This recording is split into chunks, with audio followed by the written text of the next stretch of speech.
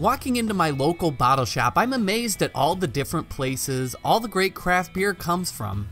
Whether it's a solid import section from Europe, Mexico, and Japan, or beers from almost every corner of the United States, it's really cool to see beer from all around the world showcased in my own little corner of the planet.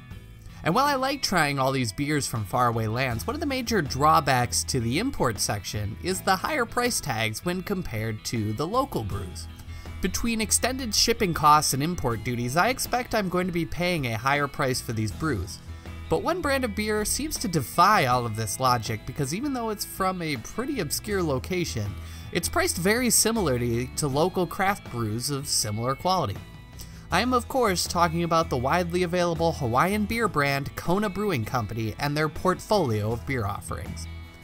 But how in the world do they manage to accomplish this? Think about it, they would have to import all their brewing ingredients to the Aloha State as it's much too warm to grow hops and barley. And then they'd have to brew the beer, importing all the equipment and packaging materials, and then they have to ship the beer to the mainland US while keeping it pretty fresh, and then put it on a truck and get it distributed all the way up here to snowy Minnesota where I live. How do they not have a ton of extra costs over the other national brands that have such an easier journey? Well, the answer to this brain teaser is simple and involves one of the brewing industry's dirty little secrets. That's right, today we're talking about contract brewing. Hey, this is Ryan with Beer by the Numbers, and brewing beer is more of a local industry here in the US than it's ever been before. The US just passed the 7,000 brewery mark, and to me it seems like there's a Starbucks and a craft brewery on every corner. But have you ever been to a brewery that seems really small and barely has any production space, but they manage to keep 8 taps worth of beer rotating and supply all the local bottle shops? Well, that's because brewers large and small often contract out some of their production to third-party brewing facilities to do some of their work. These contract breweries work with brewers to give them a boost in production if they don't have the space or are in a different location to reduce their shipping costs. So let's take a look at this important piece of the brewing supply chain here in the US. Where did contract brewers come from? How many of them are there, and are there any drawbacks to contracting out your production? Leave a like below for some great beer content, and let's get started. After Prohibition here in the United States, only a few hundred brewing companies managed to weather the storm and restart their operations. These breweries were ready to crank out some great beers, but all the marketing work and great branding that existed before Prohibition now didn't hold a lot of sway in consumers' minds. For many brewers who were barely scraping by, it was much harder to relaunch a brand, build consumer trust, and fight for market share with other desperate breweries. So for many brewery owners, they took an easier route, contracting their brewing capacity out to other established brands to get a piece of their already successful branding. As a strategy for keeping your brewery operating, this worked pretty well. For many brewers, it gave them a much larger buyer to sell to, and although their margins may have been a little lower, their marketing and sales costs were almost non-existent. But the next 50 years saw significant consolidation in the brewing industry in the United States, and many of these independent contract brewers were caught up in that wake. As brands like Miller, Coors, and Budweiser came to dominate the industry, they began snatching up all these contract breweries in order to expand their own production very quickly. As such, by the 1980s, there were very few independent breweries left to take contracts in the United States. But like most beer history stories we tell here in the United States, everything began to change with the lifting of the ban on homebrewing in 1978. Suddenly, there were all sorts of great homebrewers popping up who wanted to take their craft to a commercial scale. But in the 80s, that was way easier said than done. Banks and investors at the time weren't exactly excited to get into the beer business, and who could blame them? We take for granted that craft breweries are a successful business model today, but back then, you'd be hard-pressed to find an example of an independent brewery, much less a successful or well-known one. So what are entrepreneurial homebrewers like Jim Koch to do? Coming from a family of brewers, Jim Koch developed a really great Vienna lager recipe at home and wanted to take his Boston lager to a commercial scale. Now, he could have spent months and years trying to secure $1 million plus of funding, apply for a ton of permits, find and construct a space, and then finally get into the brewing, but he found a more clever solution. Instead of going through the brewery startup process, a process that really didn't have a great model to follow in the 80s, he went to one of the few remaining contract brewers left, the Pittsburgh Brewing Company. They took his great recipe and began cranking out a lot of Sam Adams Boston Lager. And instead of worrying about starting and running a brewery, Jim could focus on selling and marketing his product to the drinking public. Although it was a little bit awkward for the first few years that Boston Lager was being brewed in Pittsburgh, it was pretty clear that Jim had a hit on his hands. And with that success, he turned his company into the largest craft brewery in the United States. And this story of using a contract brewer to get a craft beer brand off the ground became increasingly common over the next 20 years. Many craft beer brands got their start with beer made in a facility that they didn't own, proving a quick way to profitability that made investors and banks more confident in lending money to new beer startups.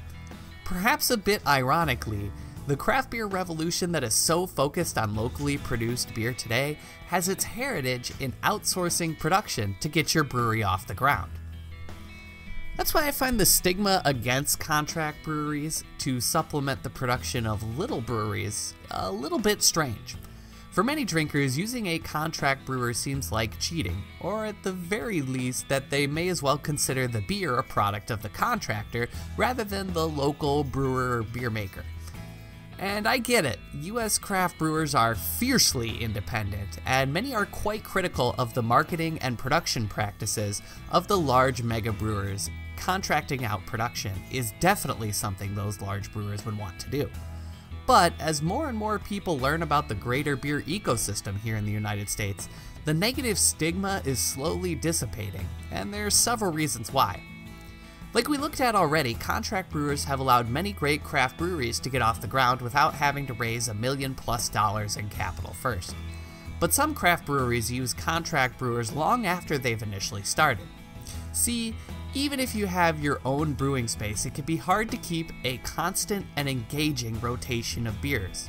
In today's marketplace, craft consumers value variety, so you'd have a tough time getting by just making 3 or 4 great beers. Even if a beer lover enjoys your product over many competitors, the craft consumer can quickly lose interest in having the same beer over and over.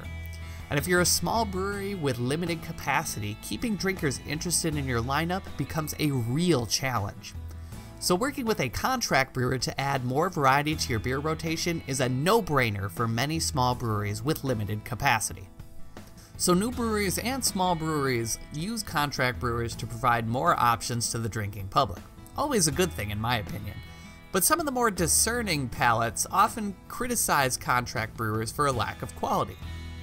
This criticism isn't exactly unfounded either. Turning over your recipe and brewing techniques to another entity that isn't quite as invested in your success can be dangerous. But as consumers in the US have come to care more about the quality of their beer, the contract brewers have stepped up their game. There was a great interview in Paste magazine in which the owner of a contract brewer, Beltway Brewing, talked about their quality control processes. Each of our clients has a varying level of involvement, but the majority of them are extremely involved. We have a very tedious brewing review process procedure to make sure that weeks in advance we are 100% clear on exactly how a brew is made. From milling to mashing to brewing to fermentation to dry hopping to centrifugation to carbonation to packaging. Through the process, of course, we offer our 2 cents based on our experience and expertise, which our clients can take or leave. We really do see it as more of a collaboration to varying degrees, with the brand owners having the final say on the creative direction. For that reason, we really have not had any clients that are anything but completely upfront about their partnership with Beltway. Transparency and collaboration are the factors that are increasingly important with a brewer-contractor relationship in the modern beer marketplace. But that last sentence of the quote does bring up a good point about contract brewers that is often criticized. It can create a cloudy marketing situation some people are happy to take advantage of. For example, you might think your local neighborhood brewery is a really impressive bunch, as they manage to keep 12 beers rotating through their tiny taproom. But in reality, half or more of their beer is produced off-site by a brewer who cares much more about money than that individual brand itself. And some beer brands don't even have breweries at all. They are produced entirely in production facilities owned by someone else. You might be drinking a great beer named after a local landmark, but that beer was actually produced hundreds of miles away. And while there's nothing inherently wrong with that, some people who want to focus on buying and drinking locally may feel a bit jaded when they learn that Boston Lager was actually brewed in Pittsburgh. But as long as the brands are open and honest about how their beers are produced, I don't see any problem using contract brewers to give drinkers more choices. So while contract brewing certainly has some drawbacks, and it can create some marketing ambiguity, ultimately they are an important part of the beer industry in the United States. They allow brewers to give consumers more options and keep prices down by lowering distribution costs over long distances. So long as brewers continue to work towards greater transparency, I wholly expect contract breweries and their customer breweries to be very successful into the future. What do you think of contract brewing in general? Know any good or bad stories about them? Let me know down in the comments section below. Once again, this has been Ryan with Beer by the Numbers, and I'll be back next week with more outsourced beer content.